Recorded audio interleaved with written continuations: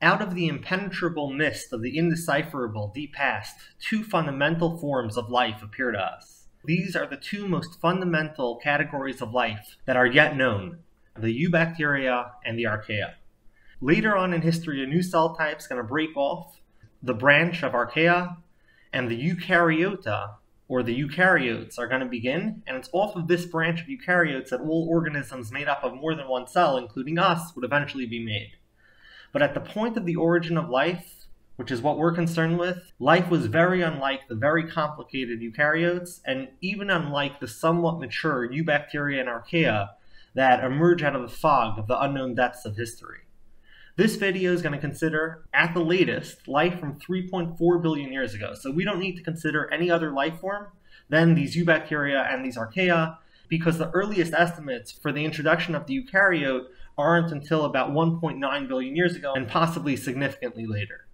So these two life forms that form our current bottom categories of life, the Eubacteria and the Archaea, what are they? They're all prokaryotes, which means that they're all relatively simple single-celled organisms that are doing life. Now, they differ in a bunch of ways from each other, but we're not going to explore that here. What's important to us is that in this discussion of the oldest fossil, we're not looking for bones or teeth or shells or anything of that sort, but rather we're looking for much more minute kind of things. We're looking for possible traces of fairly basic single-celled life forms. With that in mind, let's begin. Let's start with the oldest claimed fossil. As we'll see soon, it's possible that there's a fossil older than this, but because of the ambiguity of the actual origin date of that fossil, I decided to place it second, and I'll explain that when we get to it. So we're now turning to the earliest claim for life, and it comes from a time in the deep past, 4.1 billion years ago. And right now, we only have either very few rocks or no rocks from that time period. And the form of this evidence doesn't come, like evidence for past life normally comes, in the form of fossils and rocks. Rather, the only form in which we have this material from this time period is from tiny crystals of the mineral zircon that have been weathered away from their host rocks as tiny grains. And because zircon is an incredibly sturdy mineral, it remains in its original form and eventually becomes part of a new rock, this time forming with tons of other grains and detritus as sediments on the floor of some body of water. This new sedimentary rock may eventually be weathered as well, and this zircon crystal will still survive that weathering again and find itself in a new rock. And a single zircon crystal can go through this process several times before we find it now. These specific zircons that we're talking about are coming from the Jack Hills region of Australia. The zircons are part of a rock that's dated to about 3.5 billion years ago, but the zircon itself is from 4.1 billion years ago. Some zircons are older than this one zircon that we're going to be talking about, going back as far as 4.4 billion years ago. And we know the ages of these crystals through measuring the radioactive uranium to the daughter lead product. Uranium-238 decays to lead-206 with a half-life of 4.5 billion years. So we measure the proportions of each of these parent and daughter isotopes. And that gives us an age of 4.1 billion years for this zircon in particular, and up to 4.4 for some of the other zircons. So we have a zircon, but what can we do with it? Well, what this means is that we have locked inside this zircon material that comes from a time period from which we have no rocks, and older than any other known fossil. Again, both arguably, as we'll see in the next claim. And specifically, if we can find inside one of these zircons carbon, we can then ask whether that carbon came from a living source.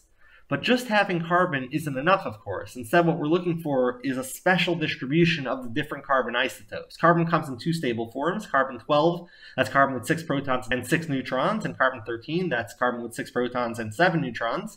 Carbon-13 is slightly heavier than carbon-12 and is selected against in photosynthetic creatures, such as many microbes. And what this means is that the natural distribution of carbon-12 to carbon-13, which here at Earth's crust is 99 carbon-12, to 1 carbon-13, that ratio is slightly skewed in a lot of life forms.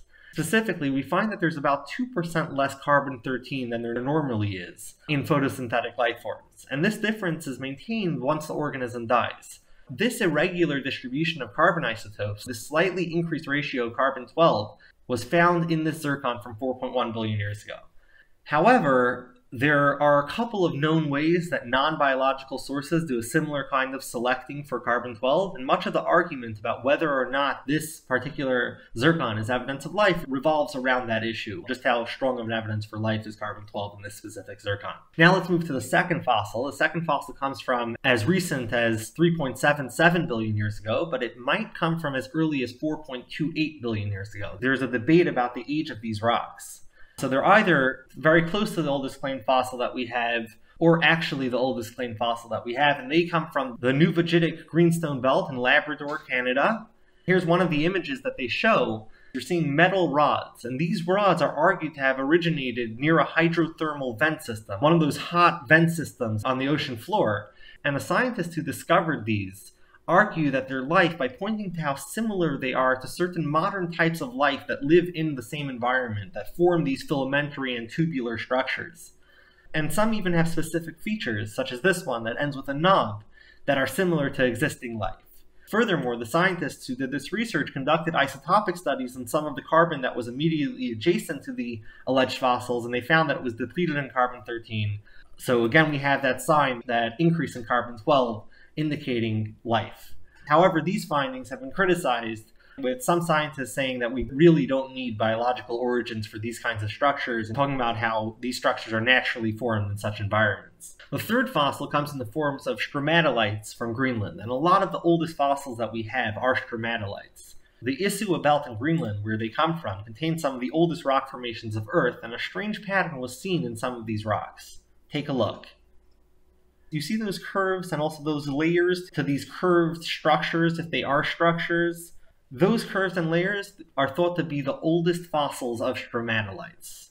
Here's one example of what stromatolites currently look like, and you can see they're mounds of material, and what they are is sediment and some alive microbes. They get built up as sun-loving microbes lie in shallow water taking in the sun. But then sediment lands on top of these microbes, and some of the microbes make their way up to the top to get better access to the sunlight. And other microbes either die or languish below. And this happens again and again and again. The sediment then covers that second layer of microbes, and on and on and on it goes. Across time, fairly large structures are built. And if you look at some more recent fossils of stromatolites, you can clearly see the similarities to this alleged fossil stromatolite, at least broadly.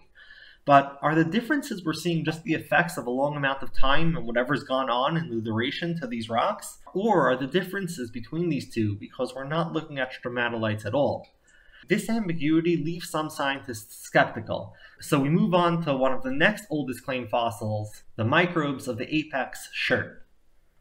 As we hit the fourth fossil, we're finally looking at something that readily looks pretty much like a form of life that's all around us.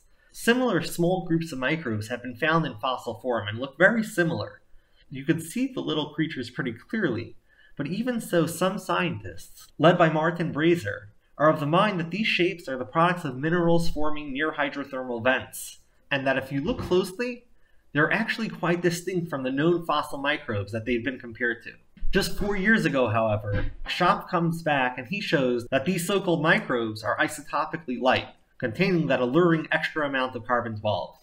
However, given the sufficient controversy around this fossil, we're going to have to move past it, and we're going to move to the oldest widely accepted fossils of life, other than some slightly older stromatolites. Welcome, the Strelley Pool fossils. The Strelley Pool fossils were only reported on in 2015 for the first time, and they contain numerous species of early life. The clarity and similarities to some forms of modern life that these fossils have make them the oldest things, other than stromatolites of a slightly older age, to be accepted as real fossils without much debate. They show a biological world that is already varied and somewhat mature. It thus indicates that life had been going strong for a while beforehand. The exact numbers of how much time life had to have been evolving beforehand to have this kind of life at this point 3.4 billion years ago, and therefore the time given for the origin of life, is debated as well. But the general number that's given in textbooks and repeated in most lectures is 3.7 billion years ago. However, depending on exactly what fossil you find persuasive and the amount of time that you give for life to have evolved to get to the stage reflected in the fossil, that should give you some sense of when the origin of life was. If my spidey sense is right, that date in textbooks and Google of 3.7 billion years ago, expect that number to be pushed back. and expect that the bias of the next generation of researchers tilts toward an earlier origin, prior to even 4 billion years ago. Like the video, subscribe if Big History is for you, and support my efforts on LiberaPay or PayPal, links in the description.